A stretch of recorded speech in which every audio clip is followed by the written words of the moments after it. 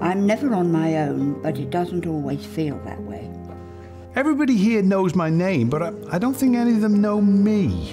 Over 80% of care home residents with mental health conditions said they felt lonely. The main thing I found was that although you knew people, you didn't really know them.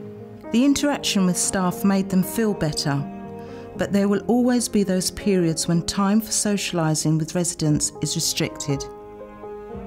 So today we will look at how we might prevent loneliness arising, how to respond to loneliness if it does arise, and how to restore the person's self-confidence and self-esteem.